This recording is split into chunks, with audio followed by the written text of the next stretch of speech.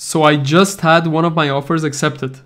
I've been searching for 2 months, 2.5 months. I've been looking at maybe more than 15 properties, going to different areas to find the right property which gives you the right ROI. And this is in a hot market where I was getting outbidded on many properties. There's a lot of Ukrainians pushing the prices up as they are qualifying for loans. There's the little rumble about the new government loan program, which is gonna bring the interest rates down by quite a bit. So that's affecting the market, right? They are promising around 2% official interest rate, and then you have to put on the bank's interest rate. So overall, it's going to be around 5, which is very different from today's 9 or 10%. But we don't really know how or who will qualify for this. I've been underwriting probably more than 50 deals now, looking in different areas such as Wola, Praga Południe, Ochota, Śródmieście, Mokotów. Yeah, these are the areas that I'm looking for. Even after making all these offers, none of them really stuck, and many owners are pulling back their offers and they're not selling. And of course, you could argue that these are not motivated sellers anyways. So I'll explain the analysis of this property and the numbers later on in the video, so stay tuned for that. So where is it? So this is in Ochota. Went to the location.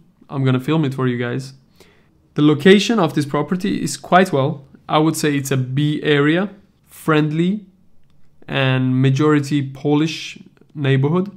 You can get to the main areas where our tenant base will be, which is close to the center. There's going to be more than 200,000 daily commuters that want to get to the center. And then you have Mordor, which is, funny enough, named after J.R.R. Tolkien's book. It's the Middle Earth or something like that, where the evil master lives, because this area was like very stressful to work at, and lots of ambitious, high energy people are getting overworked, whatever that means. And yeah, so from this property to Mordor, probably around 20 minutes with public transportation. I would say by Uber or car, it would be around 10 minutes. So it's amazing for those people to just get to work fast and get back home. And I'll tell you about the strategy that we're gonna use exactly for this property very soon. And then you have the university, the medical university, very close by. From what I've seen, there's around 10,000 students studying at this medical university, which is a good tenant base for me. Usually students would like to be on the lower end of the pricing, but there's also around 3,000 employees for this hospital, medical hospital, university. And I would say it takes around 15 minutes to walk to this hospital. So it's prime location. This location, you have parks around, 3 parks, and you also have shopping malls, and basically you have the Blue City shopping mall, probably around 20 minutes far out. Then you have the Złote Tarasy and the center around 25 minutes away by public transportation. And you also have the Westfield Mokotów shopping mall, which is also not too far away. We're gonna have a few tenant bases for this property, and they're all good. But I won't forget one last tenant base, which might be one of the strongest one for this property, and that's the airport workers. There's probably around 10 to 15,000 people that work in the airport, Chopin Airport, the main airport of Warsaw, and that's in Włochy, and it's probably around 15 to 20 minutes by bus also to this airport. So anyone who's working at this airport, it's going to be very easy for them to get around. So that's the location. So what happened was I saw this announcement and it looked like an old building, pełna własność, which means full ownership. I mean, these are legal stuff. I don't know exactly the differences. All I know is that the land is regulated after the communism era, which means that it's been divided, regulated. Uregulowany grunt, that's what they call it. When it's separated, the people have the ownership of that land after the communism era. At this point, pełna własność, which means full ownership, is what we're aiming for. Usually it's easier to sell and easier to renovate. Not easier, but less legal problems down the road and more changes that you can do. So another form of ownership is spółdzielnik własność or something like this. Spółdzielcze własnościowe. Spółdzielcze własności. Spółdzielcze własnościowe. And what you want to look out for is that the land is also regulated there. So the flat is around 49 square meters. It has a great plan for dividing into 2 different micro studios. The building is quite old. This building is 3 floors. And what I like about this is that it's on the ground floor, but it has some greenery, some trees, some flowers, and some bushes. So it's not easily visible inside, from outside to inside the apartment. So you have some sense of privacy there. What is also important for me, personally, if I'm renting to different people and even renting myself, I would not like to live on the 4th floor without elevator. Especially in the summer, you're gonna be sweating just to get in and outside your apartment. But that's my opinion, right? So there are students who would like to pay a little less, or they wouldn't mind anyways, as long as you're doing a great renovation inside, to pay that much extra and to live on the 4th floor. But this is on the ground floor, so I like that, as long as it has some privacy, right? So this apartment is 2-sided, so it gets light from 2 different sides. I think it's west and east, if I'm not mistaken. The electrical system is old, the plumbing is old. Furniture, I asked them to throw everything out. It's not the best. And I want to really make it like a new, beautiful flat. The heaters, the heaters are old. The windows are quite new. And if the windows are wooden, you have to expect to change them out. These are not wooden. So you might be asking, why now? And I can tell you my opinion is that, so there are lots of new jobs coming into Poland from abroad. And these new jobs are paying quite well. There's a sizable expat community that's already living here, including me. These expats are not necessarily coming here to earn more money, but already have a good amount of income to live here because of the great cost of living. And look, the great cost of living, quite affordable prices for buying properties, for being in the EU. I mean, go one country up or down to Sweden or Germany, and you're paying way more taxes as an expat or even a normal employee. It has these things going for it, and Warsaw is still growing. So if you have not already, join our Facebook group, because I'm already planning to make monthly real estate meetups for English-speaking real estate investors in Warsaw and Poland. And we can get to know each other, talk about Warsaw and real estate, and grow our portfolios and reach our financial freedoms. So why buy now? I'm seeing the prices go up. As I said, the market is way hotter than I ever imagined. I mean, when the interest rates are hiking up that much, I would expect the prices to drop. But that's not happening. For some reasons, it's not happening. I mean, there's a lot of arguments for this. There's lots of money flowing into Warsaw. The city is expanding. There are new companies starting up here. And you still need to remember that Warsaw is the city that most students move to. I mean, it's the biggest student city after Paris. So after the students are finished, they probably want to stay somewhere more affordable and earn quite good money for their degrees. And Warsaw is quite well connected. So from that perspective, anyone who lives anywhere else in Poland feels comfortable moving to Warsaw, earning money, and making a family here. There's foreign demand, and there's also domestic demand for Warsaw housing. Warsaw is one of the only cities that is growing in population in Poland, which is not true about most 90% of the other cities in Poland. And in Europe overall, I mean, the population is decreasing in Europe, and I don't know how much the immigration will help with that. With the new government program that we talked about, there's going to be lots of new immigrants like Ukrainians who have legitimate jobs now and who will qualify for this program, probably. So there's a lot of excitement around that. Investors are already calculating the price hike into what they're offering. That is why it's been so hard to get this offer accepted. So what's the bottom line? 48.5 square meters. The price originally was around 520,000 zloty. I'll put the dollar price.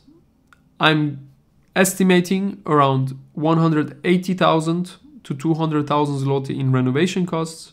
So in total, I will be in around 700,000 zloty. From my research, I've been looking on different websites and rental websites and talked to agents. We should be able to get around 2,800 zloty per studio. And that is a good return on investment. And after all costs and expenses, we are probably looking at around 6 to 7% net ROI or ROE, return on equity.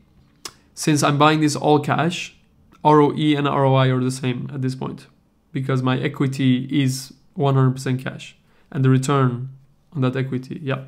If we're talking about gross ROI, we're looking at around 9% gross ROI. But there's always costs and maintenance and all that.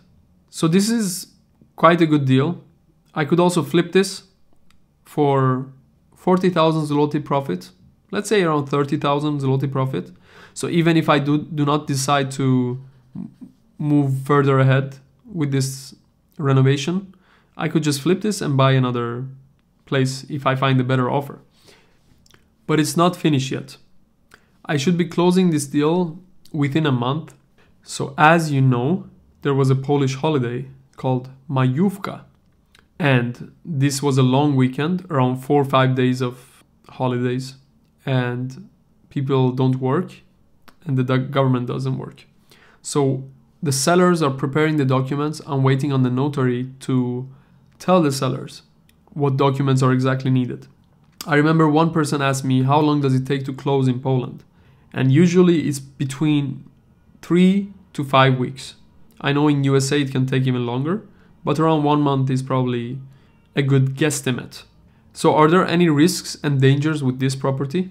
I would say yes. I did not see any mold. From what I know, that's not a danger right now. I will bring an inspector there very soon to check everything. And this is a very old apartment. Inside it has not been renovated.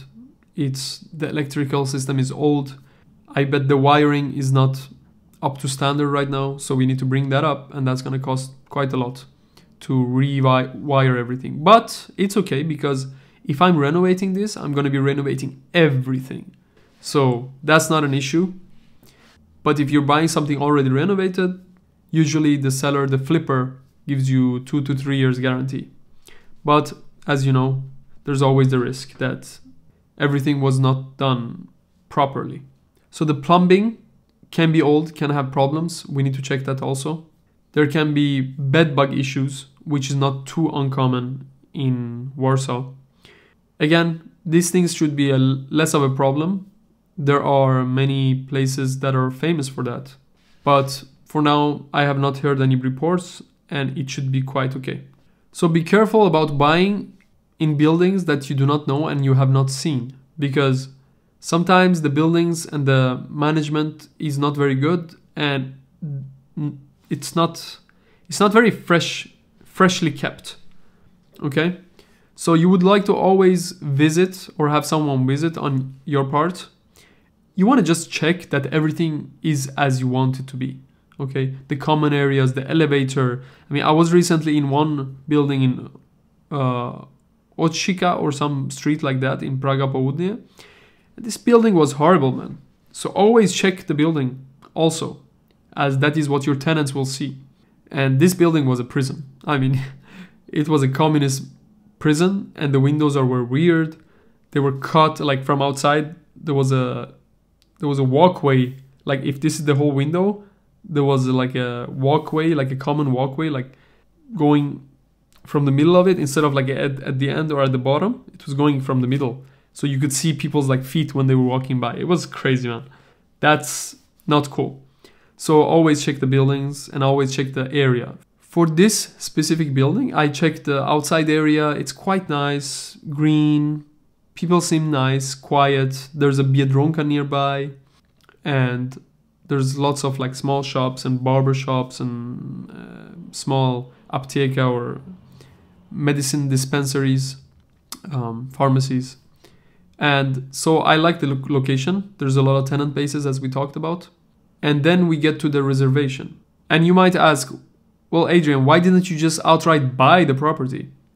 Look, in Poland, from what I see, it takes some time to get all the papers ready, the tax papers to the government for this apartment, the ownership, the donation agreements, which is like if they inherited the property, which these people did. And yeah, so a lot of bureaucracy things need to be solved before you can actually get the apartment. So at this point, there is a risk. Since I paid 5,000 zloty, and the reservation agreement, in simple terms, it means that if they fail to sell it to me, or they don't want to sell it to me, they have to pay me double that amount. Since I already paid them 5,000, I have to earn 5,000, so they have to pay me 10,000. And if I fail to buy this property, then they keep my earnest deposit, right? Since I know this property is undervalued at this point, I cannot see any other property in this area for the same price, for 500,000. If they get an offer which is 10 to 20,000 higher than what I offered, it's worth it for them to break the agreement. From what I see in Poland so far, the culture is quite honest. People don't break their promises or reservation agreements so easily.